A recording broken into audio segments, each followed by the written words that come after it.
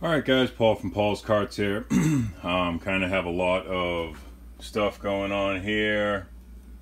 Micrometers and cranks and pistons and rings and micrometers. The new piston, a pick, cam, coil, old piston, rod, dial bore gauges, torque wrenches, regular wrenches, blocks, torque plates.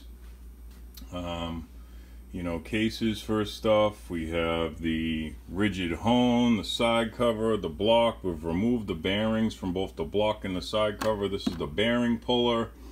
We have an impact wrench, socket set, and the case with the different blades for the Lyle 1500 cylinder hone.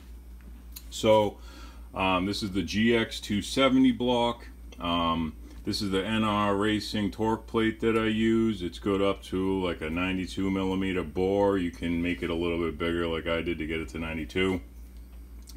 So whatever you're going to use, we're using head studs in this, an NR Racing head stud kit that he sent in. So on the studs, I go 32 pounds on a big block. This is technically, to me, a big block casting.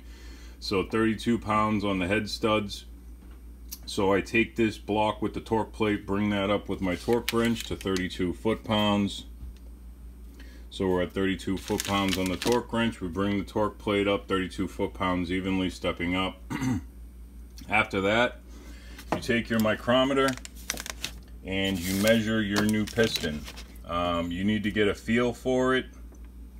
You're going to have a certain feel when you get the piston to the right size. It's going to have just a little rub. After you get the micrometer to that size, you can then take and set up your dial bore gauge with it. And once you get that set up, you bring that to 0. You get it to read 0 at the size that the piston is. And then I just set my gauge at 2.5 thousandths bigger than that. And that is going to be my gauge for when I am boring out this block to 10 thousandths over. This is a 10 thousandths oversized piston, so this is all relative when you're straightening bores. For racing, you definitely want to have the straightest bore. If your bore, like in this case, in this old block, it's shaped like a football, what that does is it causes ring flutter. This block is all over the place. 4 thousandths here, 6 thousandths there, 7 thousandths up here. I mean, it's just all over the place for it was due.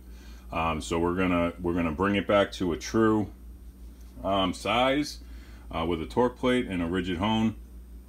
Dress the stones on the hone and then get started on this. So we're gonna go to the size of the piston plus 2.5 thousandths. And get this back to a brand new running condition. When the cylinder is perfectly straight with a torque plate, when you put the head on, the piston rings, if it's not straight, if there's any type of warping in the cylinder, you're not going to get a good seal between the rings and the walls. Especially at high RPM, they'll start to flutter because they can't, they just can't move that fast and like open and close, and so you'll lose power. You'll be down on power. The most power you'll ever make. This is the heart of the engine. This is where you're starting with, so make sure this is true. So like I said, this is the GX270 build for the sprint kart for Don and TC down in Iowa or Ohio. Not really sure, but Don and TC, you guys know who you are.